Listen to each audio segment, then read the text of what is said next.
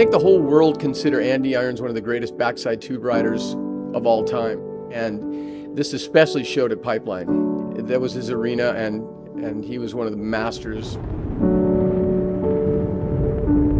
And that view is engraved in, I think, a lot of people's minds and heads. Mine, it is that exact look that, the sun's coming down over there, it's going through the lip, and you're just seeing the biggest barrels.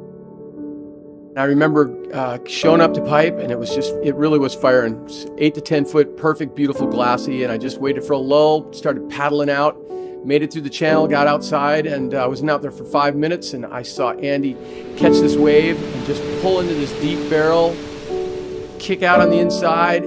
As he was paddling back out, this perfect wave started to break. He looked over at the wave, and then he looked back at me, and he just said, "Living the dream, Biellmann, living the dream."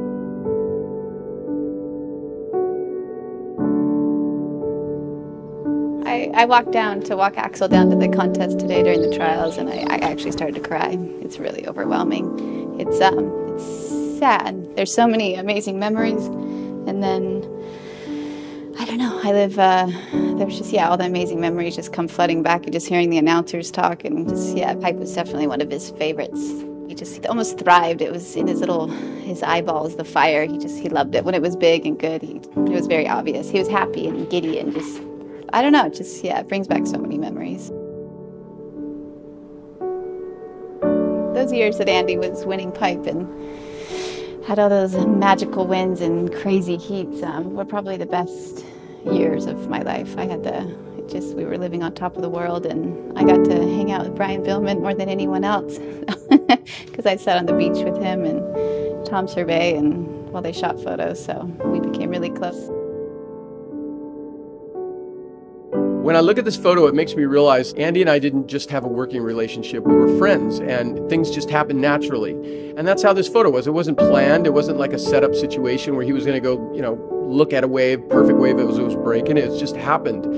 And it just sums up our whole relationship. Nothing was ever forced. Andy loved having his picture taken, and I was the perfect guy to hang around with for that, So we had this great rapport, and we just worked together great, and we got a lot of great shots. But I have to say that probably out of every photograph I've ever taken of Andy, this is my favorite shot. And, especially because it was sort of dug out of the files after Andy passed away and then used for something so prestigious as the Billabong Masters.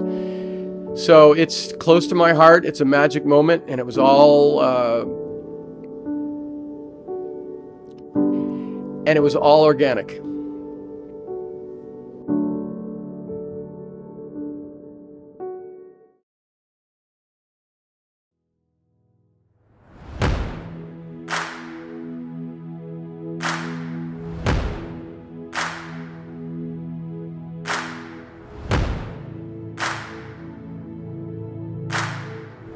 When I think back on it, it wasn't traveling with Andy, it was traveling with Lindy and Andy.